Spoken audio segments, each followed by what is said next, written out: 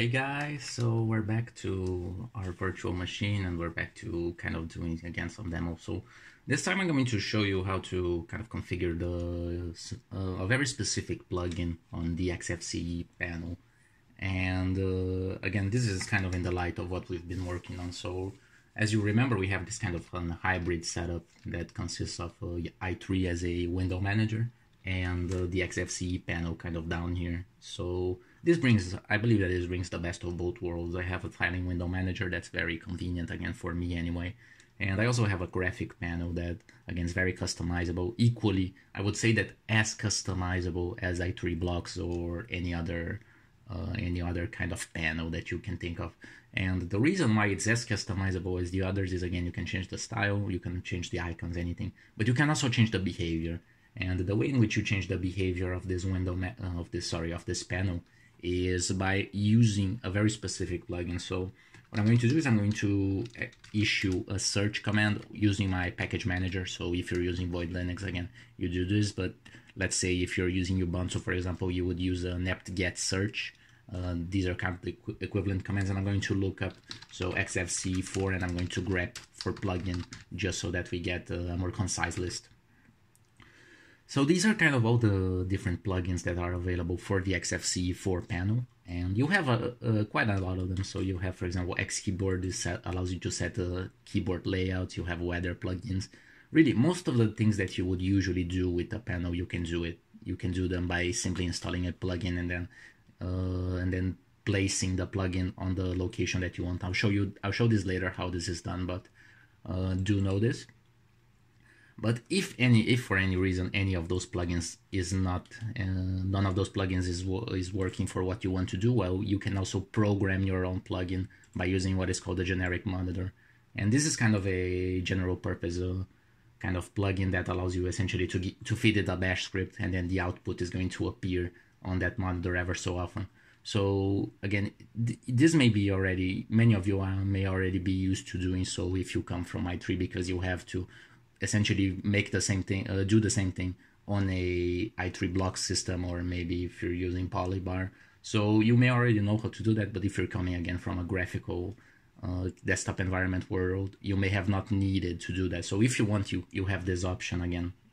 And this is already installed. So now what I'm going to do is I'm going to open up the panel and show you how it works. So you can always right click on this XFCE panel, and this brings up essentially kind of the panel preferences. So notice that I can come here and then properties.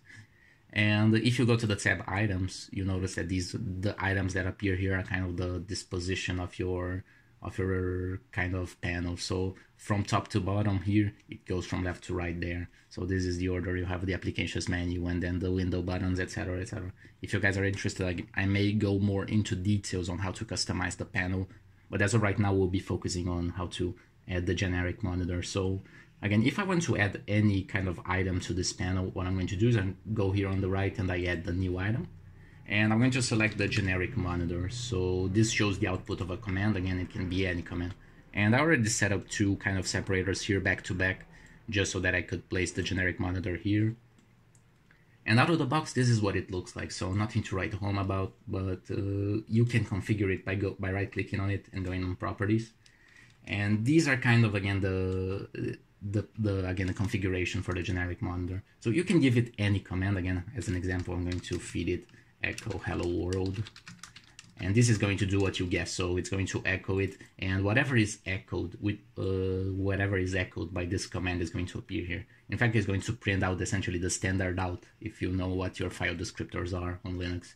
So if I close this, notice again that I have kind of a label. I can give it a name, and I have the output of the command. So in this case, the output of the echo is just, again, the string that I fed it. And you can change the period, again, if you want it to be printed every 5 seconds, for example. Again, this is not going to change anything in this case because the script doesn't change with time. But if you had a more complicated script, again, you would use this. And just to show what a more complicated script can look like, so again, you can feed it any command. So really, you could write a Python script or a Bash script, anything that fits you, your use case. You could give anything as a command here. And as an example, I'm going to write kind of a simple ping program just to check that I have connectivity to the internet, for example. So in fact, I already started writing it, and it's under my .scripts folder. I'm going to get it.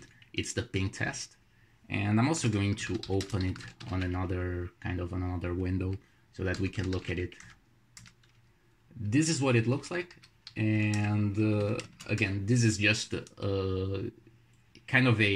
this is essentially what it does. It does a ping, and then I apply some post-processing to it in order to grep for the thing that I want. So if you issue a ping script on its own, I'm going to ping the public Google DNS server. You may recognize this IP address. And what it does is, you can notice that it kind of infinitely sends a ping message ever so often, and it prints the output. So the sequence number, the TTL, the time that it takes, this is essentially the delay. And whenever I Control-C out of that, I essentially get a kind of a report, a summarized version of all this data that it collected from the ping. So let's say that I want to measure the delay between my machine and this Google DNS server just by grabbing the output of this. Well, I can issue the ping command.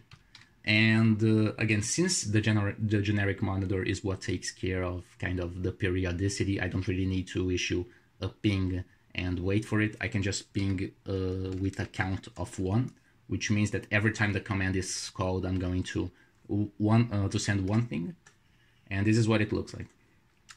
Now, if I want to get to the specifics, I can grab, for example, the lines that contain time, and in fact, you're going to notice that there are 2 of them.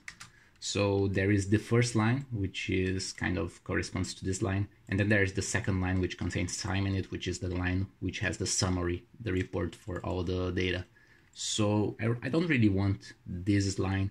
So what I can do is I can use, for example, after I have grepped for time, after I have filtered for the lines which have time on it, I can also apply a head, for example. So if I apply a head command, and it's going to again filter based on the number of lines. So I'm going to take the first 1 line of this output. Notice that it has 2.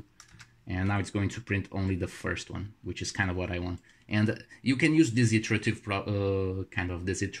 process on any kind of command that you're using on the generic monitor. This is just to give you an idea. And once you have filtered again to the level of the line that you want, you can then filter to the level of the words you want. So in fact, you can notice that if we look at this kind of in a matrix way, you can see that there are kind of several columns, and the columns, they are separated by these little spaces. So in fact, what I can do is I can use the awk command, and the awk, once again, it filters kind of tables and matrices based on a delimiter. So I'm going to give it a delimiter of space, and this is what the uppercase F option does. So I'm going to use the space as a delimiter, and I'm going to essentially filter it. So notice that this is the first field. So this is the second, third, fourth, fifth, sixth, seventh, and eighth. So what I want the 7th and the 8th kind of fields. I want to see the time, the number of again, the amount of time, and I also wanted to see the order of grandeur. So those milliseconds as well. So I want to print these last 2. And in order to do that, I can simply issue a command like this. So I'm going to print the column 7, and I'm going to print the column 8 like this. And you notice that what this does is what do we expect? So we're going to print these 2 values. And this is essentially what this whole script does. Now, once we have that, we can quite simply feed it to our generic monitor, and it's going to execute this command every 5 seconds, for example, and it's going to output it. So if I do a pwd, this is kind of the path. I'm going to give the full path to this bash script. I have set it to executable before, just so you know. So if you need, you can add the executable flag to a script by using the change-mod +x. And we'll just execute it. So this is under home void.scripts, and then ping test.sh. And if I want, I can remove the label. I'll just remove it again and close this. And I did misspell the home, so I'll go back here. I need to add a note. And notice that I have this kind of script that keeps updating my panel every 5 seconds. So notice that it just changed again. And this is going to keep working like this, so indefinitely again. And this is a very simple use case. I didn't want to go much into the details, but this gives you kind of the workflow. So you can use any kind of Unix command that you want to track over time, and then you can apply grep and awk and head and all those different commands in order to filter down to the field that you want to accompany over time. And then this is going to be part of your generic monitor. Obviously, this is not a real-life useful command, because again, this is kind of arbitrary, and there are better ways to get network performance, but this was more of a demonstration on what can be done. So hopefully this has anyway inspired some of you, and if you have any questions about this, you can also ask me later on your comments and stuff. So yeah, thank you very much for watching, and I'll see you guys next time.